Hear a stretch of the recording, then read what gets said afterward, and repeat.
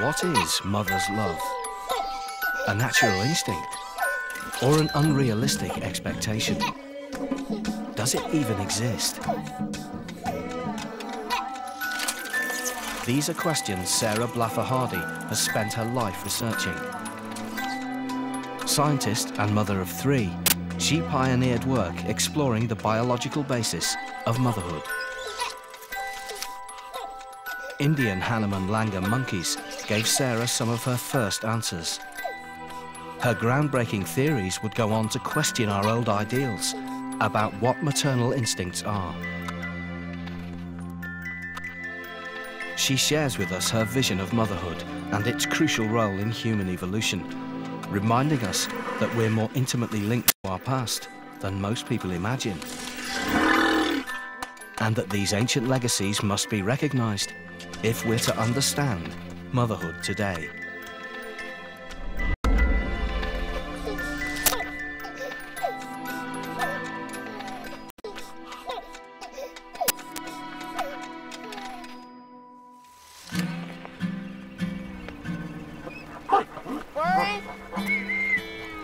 It's odd to look back and realize that I've spent almost my entire adult life not just trying to understand who I am, but trying to understand how creatures like me ever even came to be. What does it mean to be born a mammal, breeding with the ovaries of an ape, possessing the mind of a human being? What does it mean to be all these things in the body of one ambitious modern woman, filled with conflicting aspirations, adoring my children, loving my husband, wanting to work, torn in all the directions that women have always been torn, struggling to maintain my balance in a very rapidly changing world, a world very different from the world my ancestors lived in. Our bodies and minds were forged some 200 million years ago, when the first true mammals appeared on Earth. But they were fashioned for a way of life very different from the one we live today. In her research, Sarah Blaffer Hrdy draws on her own experience as mother, her observation of animal societies and early human lifestyles.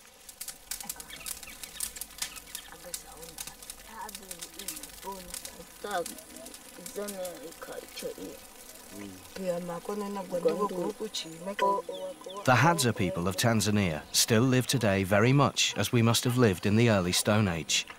They're nomadic hunter-gatherers, surviving from day to day on food they find foraging and hunting.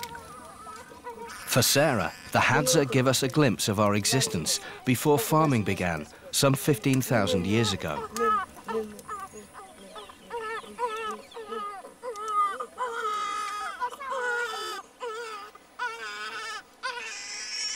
Taboo, who's 20, has just had her first baby, a boy. Elizabeth is Taboo's mother.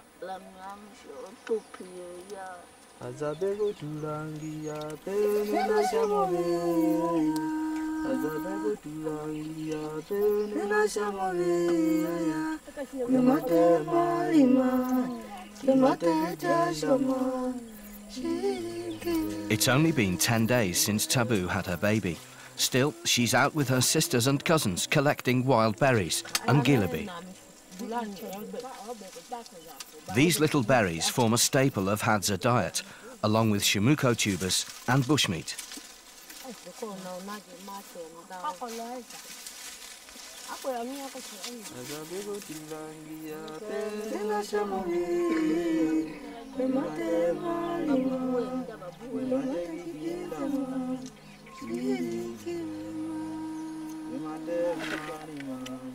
The girls' daily trek to and from camp and their low-fat diet means that young Hadza like Shiku reach puberty at around the age of 17 and that they start bearing children from about 20 onwards.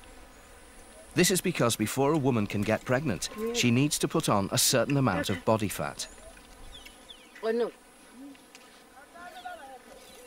If you think back to young women growing up in hunter-gatherer societies, a woman wouldn't even begin to menstruate till 16 or 17 at the earliest, followed by a period of post-adolescent sterility. It would be exceedingly unlikely that she could store enough body fat to be able to ovulate and conceive unless she was surrounded by allo mothers, by group members who were helping to provision her. And these same people, of course, would offer her social support and help her rear her child.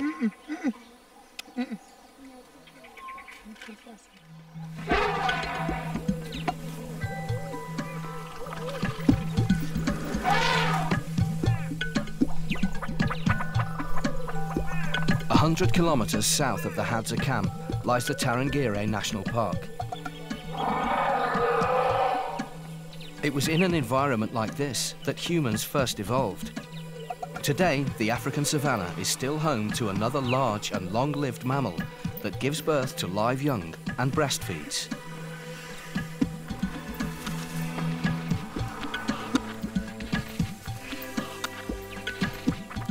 We share with elephants certain physiological legacies. For example, a hormone called leptin that signals young females when it's time to begin breeding.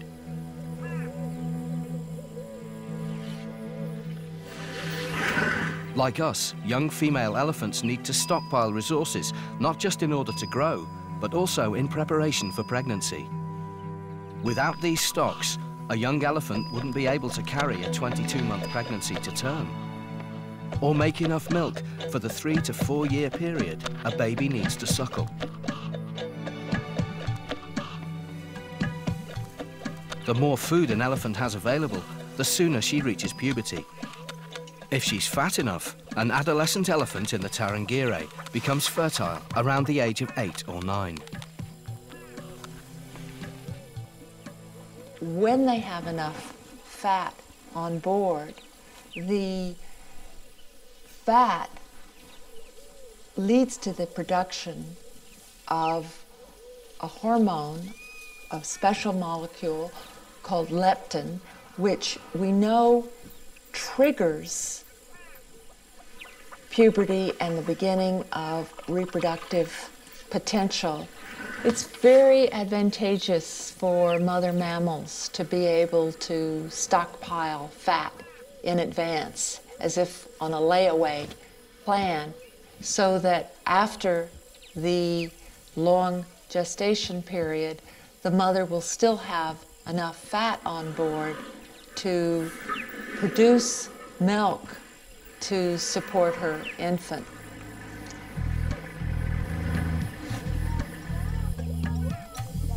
Similar biological mechanisms are at work in teenage girls. The problem is, we no longer live at the tempo this clock was set for. In Europe, over the past century, the average age of puberty in girls has dropped from 17 to 13. This change has triggered an increase in young teenage pregnancies.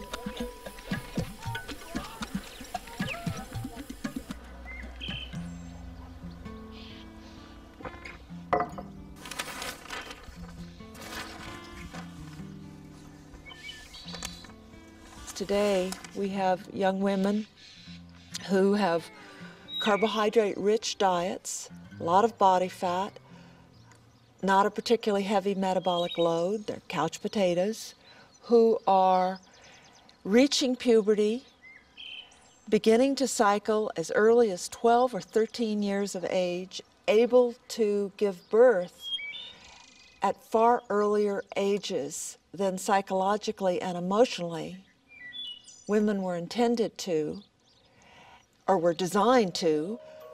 What's happened today is that women are living in a completely new way.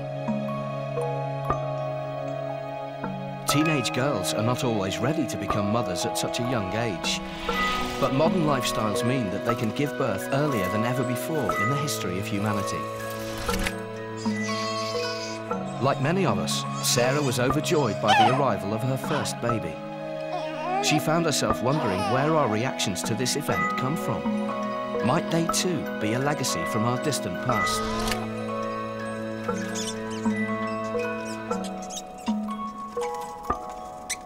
We're in Karen Bale's laboratory. She's a colleague of Sarah's, a specialist on the maternal hormone, oxytocin.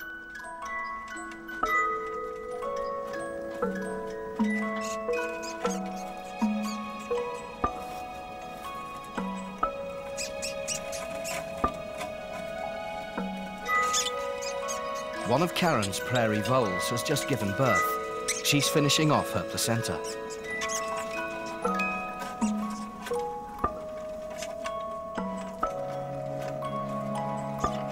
Well, near the end of pregnancy, oxytocin then is produced in the brain and comes out into the rest of the body, causing both the contractions of the uterus during labor as well as milk let down in the mammary glands, and is also projected into the rest of the brain, where it causes the initiation of maternal behavior.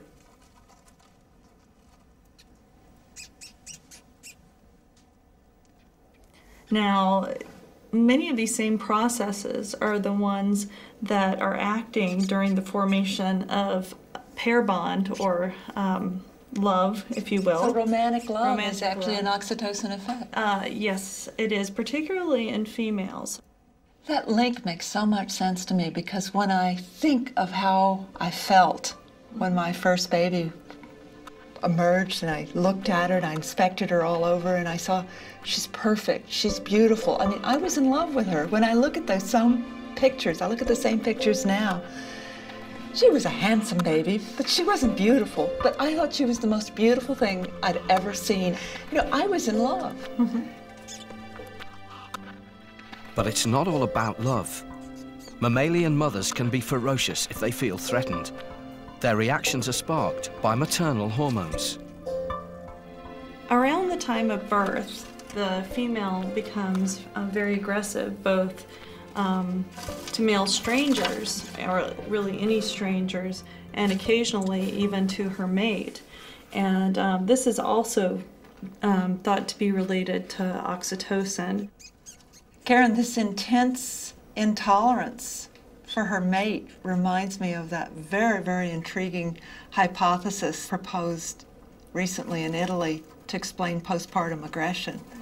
And they argue that postpartum aggression, instead of deriving from a mother's desire to harm her baby or not want to care for it, really is an ancient leftover from this protective hostility towards others. So it's her extreme desire to protect her baby that makes her feel aggressive and hostile. But in a modern human context, it's so culturally inappropriate for a woman, especially a new mother, to feel aggressive or hostile that she kind of has no way to channel her emotions, and she becomes depressed. Bottling up hostility to anyone she perceives as a threat to her baby, what biologists call lactational aggression, may explain why some new mothers fall prey to baby blues.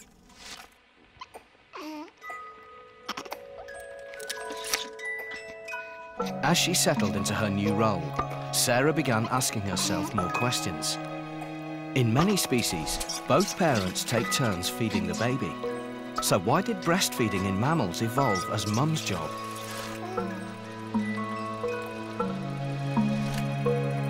Sarah did her fieldwork in the 1970s. Her husband, Dan, accompanied her with his film camera. Together, they shot several films on the Hanuman langur monkeys of Rajasthan.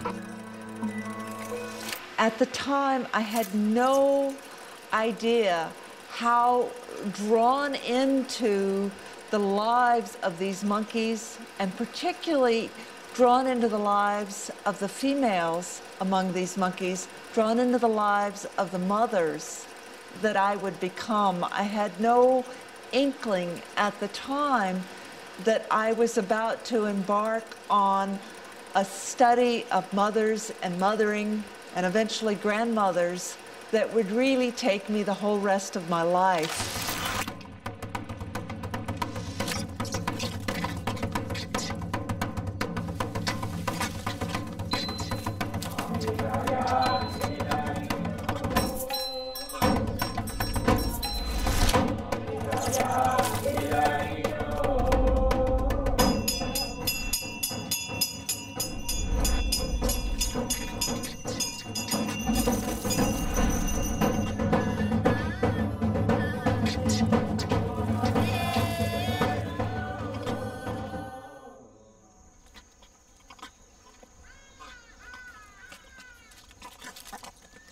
After 6 months gestation, female langurs give birth to an infant they'll suckle for about a year.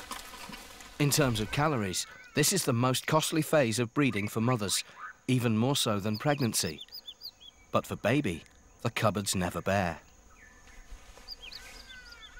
With the origin of lactation several 100 million years ago, mothers were then able to store on their bodies the resources that they needed to transform into this white gold, this perfect nutritional and immunological substance for their babies to prosper. What this also meant was a whole new kind of relationship emerging, a sustained relationship between a mother and her infant over time, a baby that was completely now dependent on its mother to keep him warm, safe, and provisioned.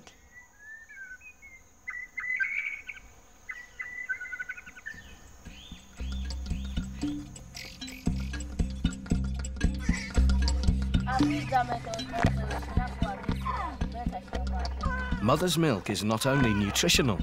Fresh milk can kill bacteria, virus, and intestinal parasites, germs which the baby is at risk from.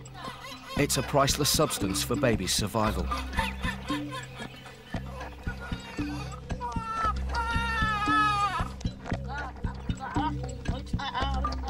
By the 4th month, a mother secretes half a gram of natural antibodies into her milk daily.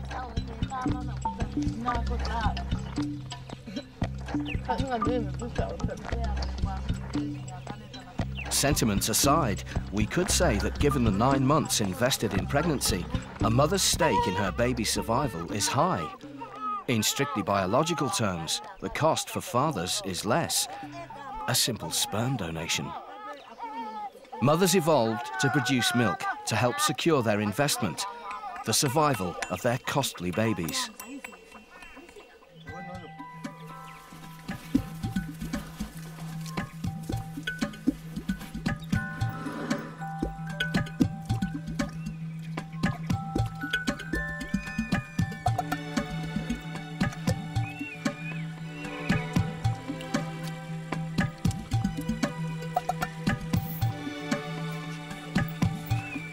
The mammalian hormone, oxytocin, goes to work again during lactation. Transmitted in milk, it acts like a mild sedative, encouraging intimacy between mother and baby.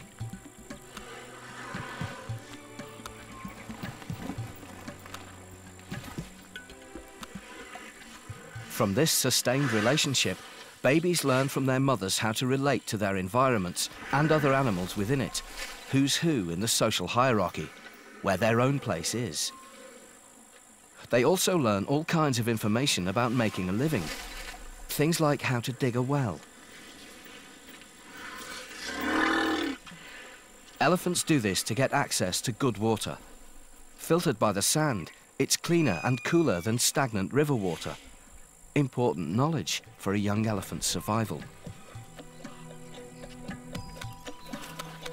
This kind of social savvy, found in higher mammals, is the product of millions of years of evolution. Lactation made it possible by forming a strong relationship between mother and baby.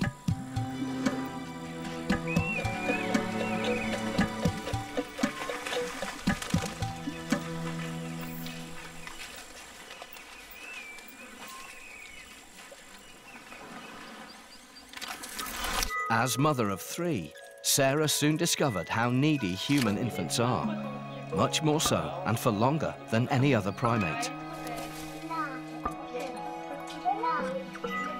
Women living as hunter-gatherers wouldn't have been able to raise children on their own. But who can mothers turn to for help?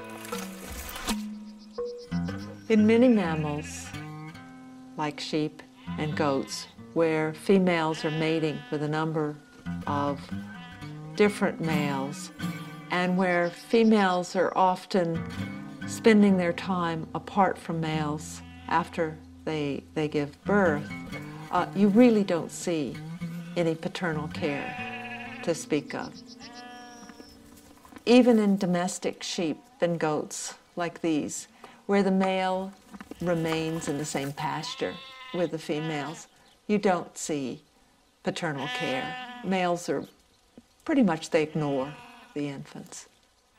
The trouble with being a male mammal is that you can never know for sure if you really are the father. Often all a male has to go on is his past relationship with the mother. Breeding histories remain recorded in male organs in a most curious form: the relative size of male testes. If, like a gorilla, a male lives in a harem and has evolved to be so big that he can prevent other males getting access to his females, he can afford to have small testes with low sperm count. Instead of fighting it out, a male chimpanzee outcompetes his rivals by getting more sperm inside the female. He produces large quantities of ejaculate and copulates frequently.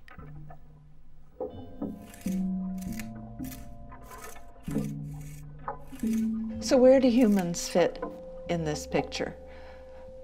Basically, they fall between the chimp pattern with virtually no paternal care and a great deal of promiscuity, the very large testes, a species with a lot of sperm competition. They fall between the chimpanzee and the gorilla with its one male mating system and a considerable amount of males really looking out for infants. A very different approach to infants depending on the male's past breeding history with the mother. So the surer the male can be that the infant is his, the smaller his testes are, and the more chance there is that he might look after him. Which makes sense after all, as evolutionarily speaking, Mother Nature wouldn't reward him for looking after another male's progeny at the expense of his own.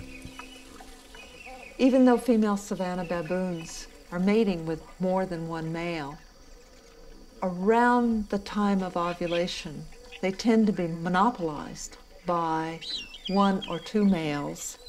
And after their babies are born, mothers tend to stay close to one or two particular male friends who are also probable fathers of their offspring, who really look out for these infants, who are more likely to intervene, for example, if the mother is threatened by another male.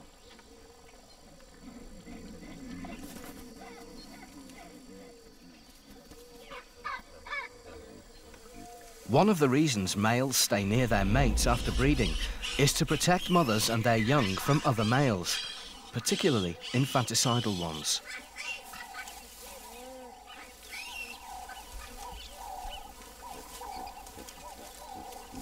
Such mate guarding probably paved the way for monogamy and eventually nuclear families. The question isn't whether males can protect or help care for infants, but how mothers can motivate them to do so.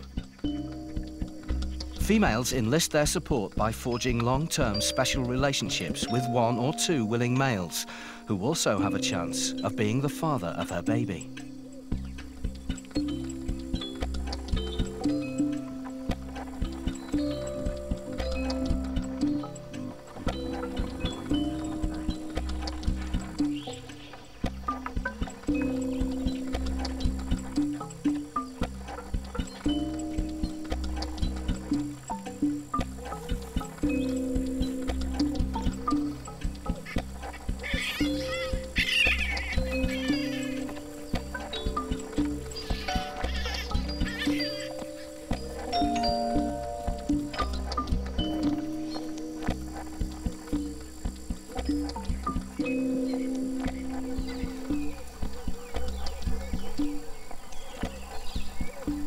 But this concern isn't guaranteed, because even if the baby is his, a father won't necessarily take care of him. Other issues are at stake.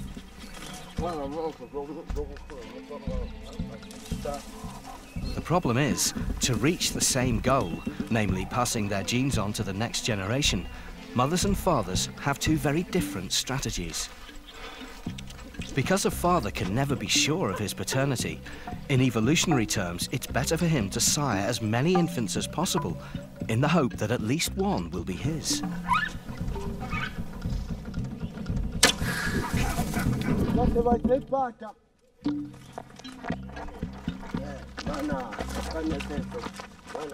But because they demand such an investment from women, it's in mothers' interests to have fewer children, with at least one making it to reproductive age.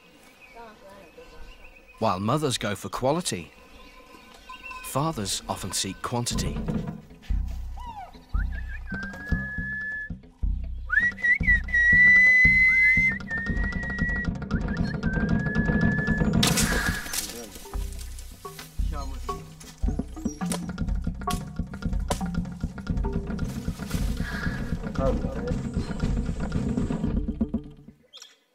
Hadza hunting is a classic illustration of this ancient dilemma. Back at camp, Peter's prize doesn't go to his wife and son. It will be handed around. In Hadza society, the more a hunter catches, the more he shares. The goal being not to feed his family, but to burnish his prestige in the eyes of others, especially other women.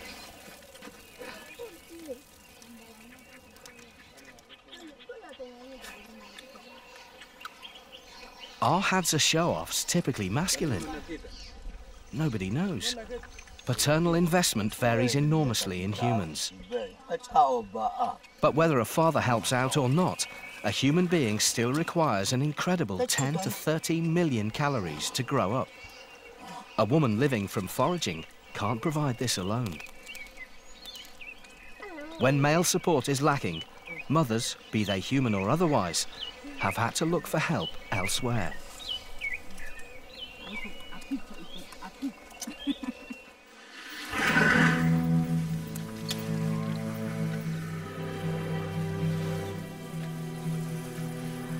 Babysitters provide precious daycare for overstretched mothers.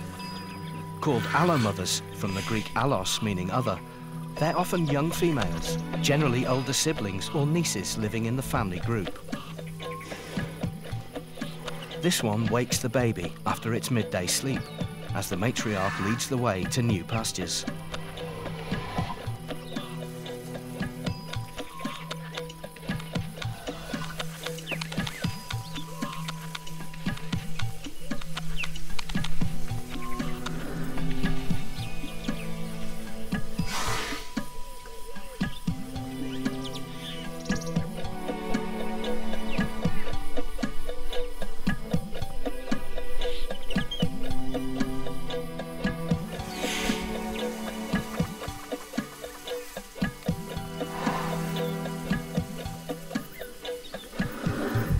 Now that he's on the move, the babysitter sees to it that her small charge doesn't fall behind along the way. Female elephants, especially new mums, rely heavily on allo mothers. So much so that a baby's chance of survival during the first 2 years of life depends directly on the number of babysitters available in the family troop.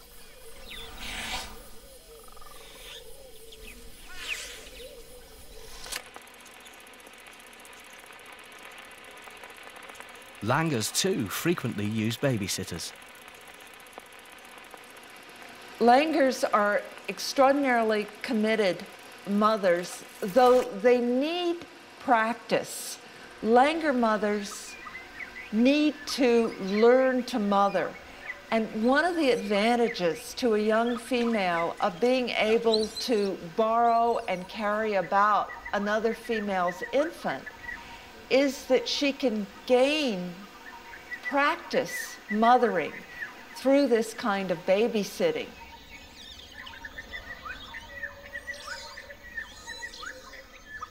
It's precious experience for young mothers-to-be, as firstborn infants suffer high mortality rates among primates in the wild.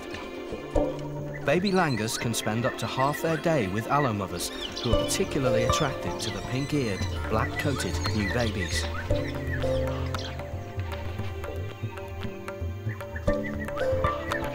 The baby would probably prefer to remain with its mother, but she's never far away and comes back regularly to suckle him.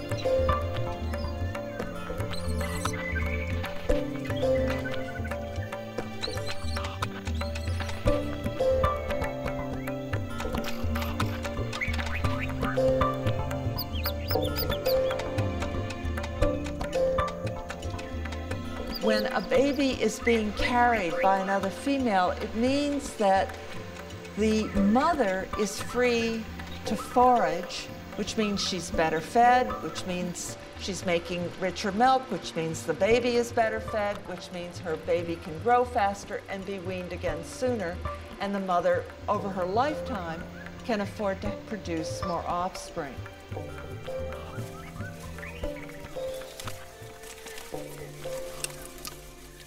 So, it's a win-win situation. The babysitter learns about motherhood. The mother has some free time. And the baby is well fed. The same might be said of our own species.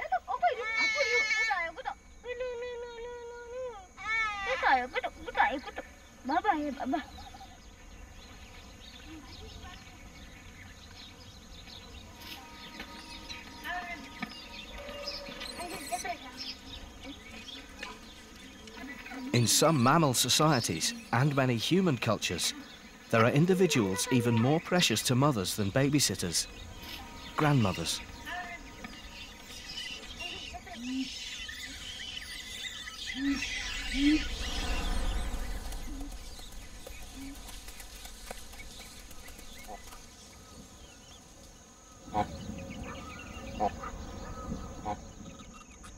In langurs, an alpha male controls a group of females he guards from other males. The danger, should he be toppled, is that the new chief will kill all the small babies the ex-alpha is likely to have sired. Remarkably, it's not the infant's mothers who come to the baby's rescue, but the troop's old females.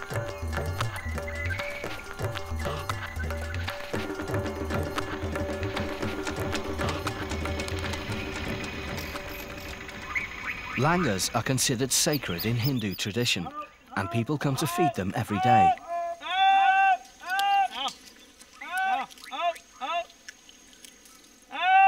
In fights with males over food, old females are more interested in protecting troop members and their interests than in competing for food themselves.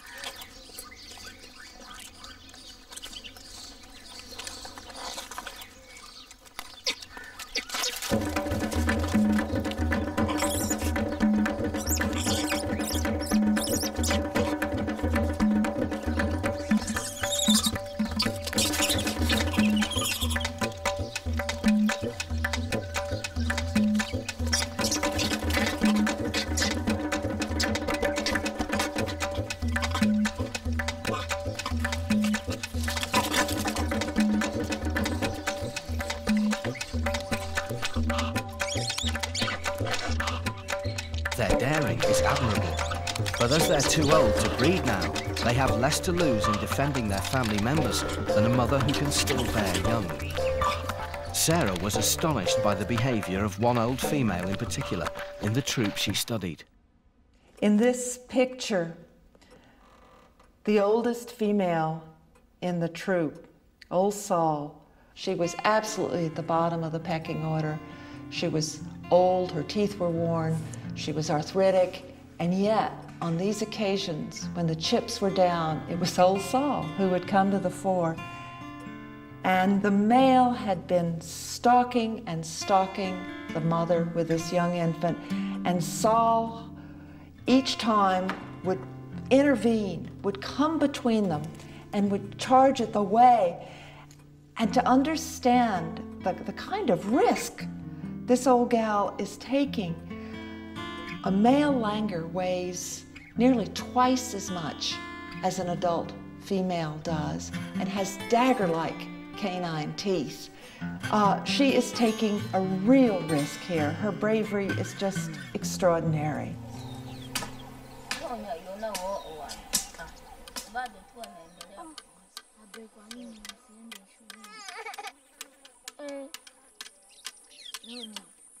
Old Hadza women have a similar devotion to children.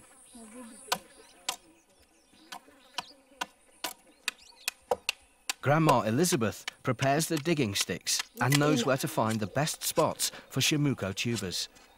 She's also the most effective at digging them up.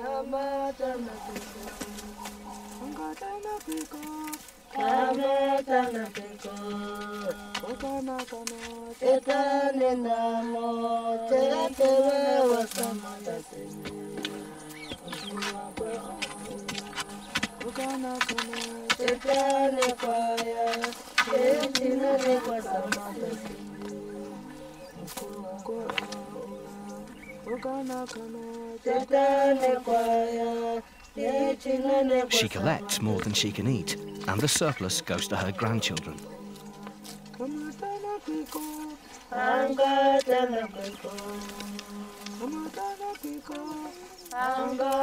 Humans are the only primate and one of the very few mammals, along with pilot whales and maybe one or two others, where females don't just undergo menopause, but they go on living for several decades after menopause. It was often the old females who were working hardest, bringing back the most food, carrying the heaviest loads.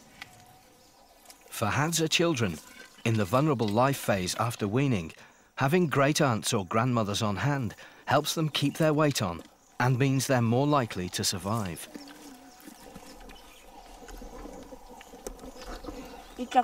It's possible that it wasn't just technological innovation like fire, cooking, or better hunting skills that helped the human species get ahead.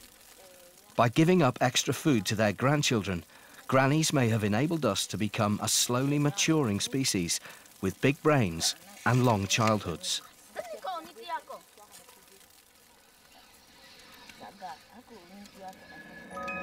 Combining family life and work has always been a challenge for mothers, forced to make trade-offs between their infants and their own needs. Sarah believes that while maternal instinct does exist in all mammal species, it's not automatic, and in humans especially, it needs the right context to develop. In this respect, we stand apart from our primate cousins.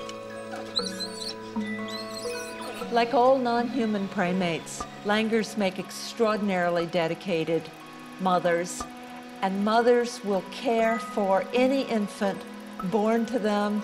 It doesn't matter what sex it is, it doesn't matter about the physical condition. A baby born with serious defects, even a comatose baby, will be carried about for days by a mother who is very reluctant to do anything but care for it.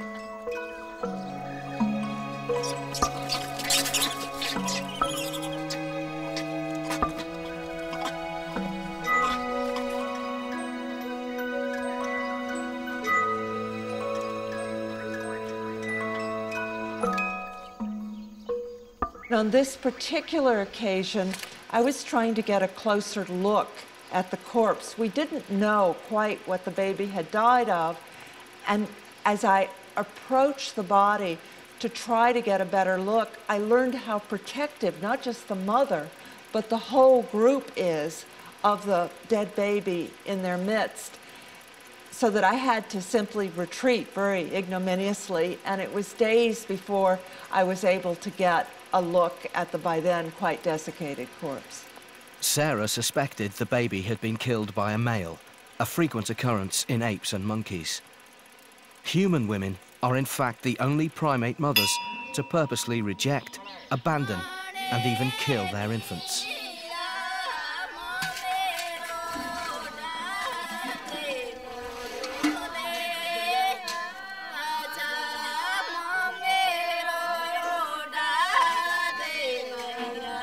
In many societies, mothers discriminate on the basis of sex. And if they already have, for example, several daughters, they may not keep a daughter, preferring to have a son. It is in the societies with extreme son preferences that we find the highest incidences of maternal infanticide. चाहे 7 लड़कियां ही हो जा भाई ये बच्चों नहीं हुए लड़की हो जाए हाँ तो वो लड़कों नहीं हुए तो वह कह दे कि भाई हमारे लड़कों हुए तो पास ऑपरेशन कराओ ना हमारे लड़की घड़ी है लड़कों को नहीं तो हमारे लड़की हमके लड़की हो जाए तो भाई लड़की होगी तो मैंने कह दे कि थारे घर भरी से लड़कियों और बच्चों नहीं है तो के इतनी करे की दे बच्चियों ने तो ये बॉडी के हमारे लड़को होने दो करते करते मैंने 7 लड़की हो जाए 7 लड़की हुए बाद में कोई बात नहीं गिराव न करना ऐसे नहीं करे राजपूत हम लोग के हमारे राजपूत क्या होता है राजपूत घनी ज्यादा लड़की हो जावे तो की करे उन्हें सोना देना पड़े घणो देश घणो देना पड़े ई बात लड़की को ले जावे नहीं उन्हें सब रो हाथ रो गले रो सब देना पड़े उन्हें स्कोट धरा धरी बने देना पड़े जवाई साहब ने जदी वो ले जावे बेटी ने चलो एक लड़की ओढ़ दे क्यों 2 ज्यादा हो जावे लड़की तो उन्हें दूध परो गाल उन्हें घूंट देखा दे जो को बाई तो जावे पड़ा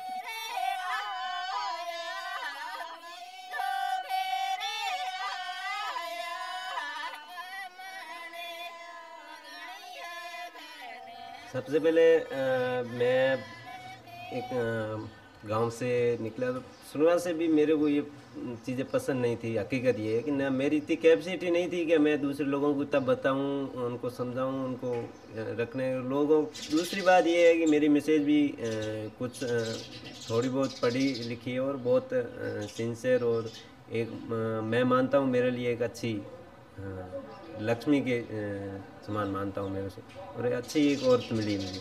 उसने सबसे पहले शुरुआत में भी कहा था कि वो भी नहीं चाहती थी कि मेरे बच्चों का, उसने कहा था जब मेरे बच्चों के साथ ये होगा तो मैं ज़िंदा नहीं रहूँगी। और मेरी भी यही थिंकिंग थी कि मेरे बच्चे को मैंने उसको ख़त्म करके अपन ज़िंदा रहने से कोई मतलब नहीं।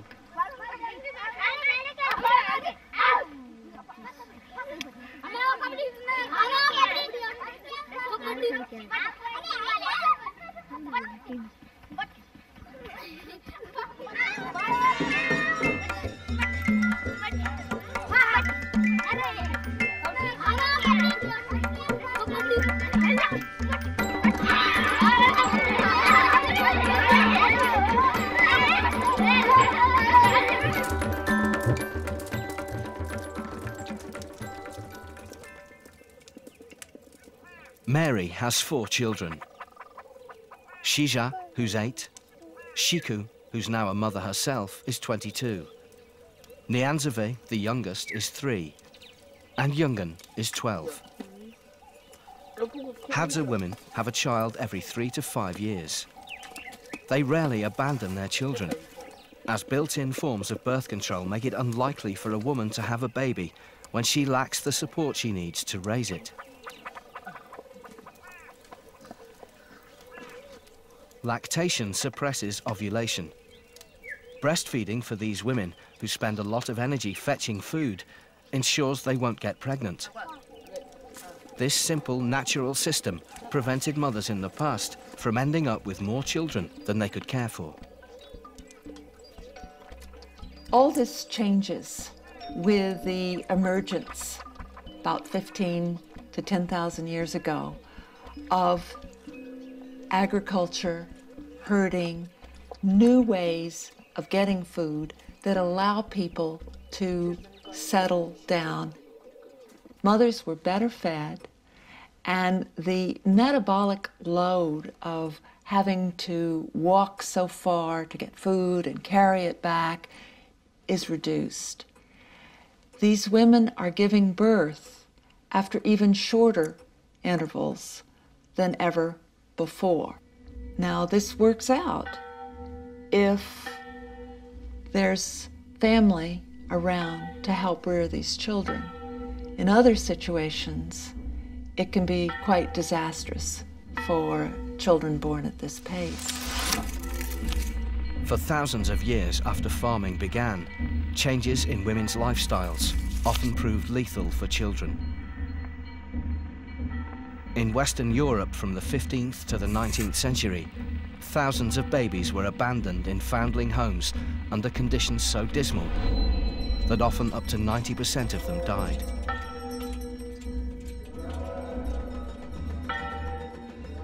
In the year 1781, 20,000 of 21,000 infants born in Paris that year were sent by their mother or left by their mother to be nursed by another woman.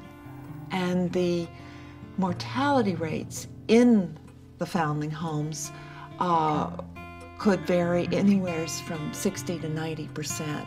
Obviously, with children concentrated this way and also not necessarily receiving mother's milk, you had very high rates of disease. But I think what is captured in these pictures is the ambivalence that these mothers must have felt. This was not an act of violence or murder. Many of these women were desperately sorry about having to give up their babies. I think the anguish is captured. This sad episode in Western history has been largely forgotten. Even today, maternal infanticide doesn't only happen in India. It's still going on in our own backyard. In the United States, a newborn baby is killed every day by his or her own mother.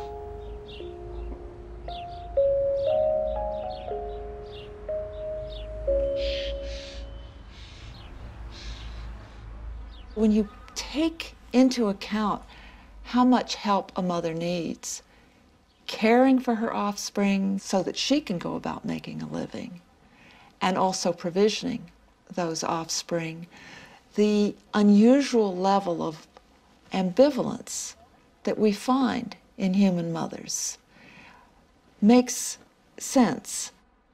It's tempting, I think, in a culture like ours where we idealize motherhood as this state of giving, as this creature who's equivalent to a form of charity, giving of herself to her children. This is our cultural ideal for mothers. It's tempting to view mothers who feel ambivalent about maternal care as somehow suffering from some pathology, needing help. They do need help, but not necessarily from a psychiatrist. They need social support to rear their infants. Mothers can virtually never get enough support to rear these extraordinarily metabolically, emotionally costly offspring as we produce.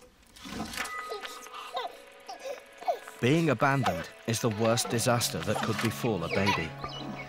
To counter ambivalence, Sarah thinks that babies might have hit on a strategy to seduce their mothers.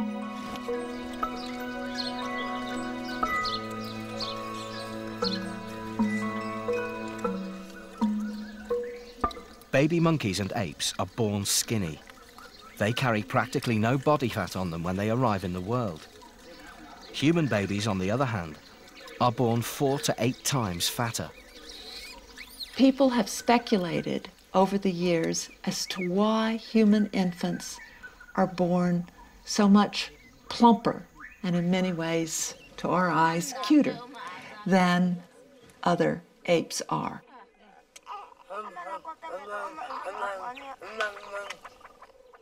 I have wondered if what is going on here is that the baby is arriving in the world, advertising to his mother what a plump and bonny, full-term, healthy baby he is. Mom, I'm a keeper.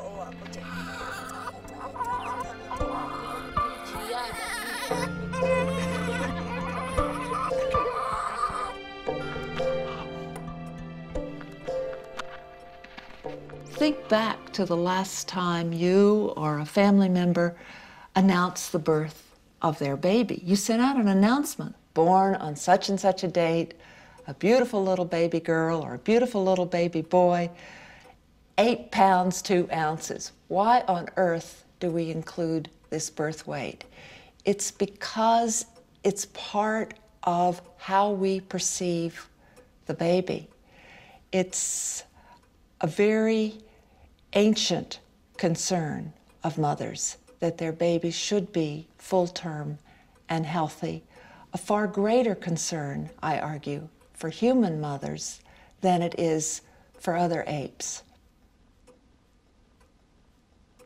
And of course, some of them, like my third child, Nico, just go right on getting fatter. He looked like a little Buddha at that age. He was born a Buddha and stayed a Buddha. I had lost this picture, now I found it again. I'm so glad.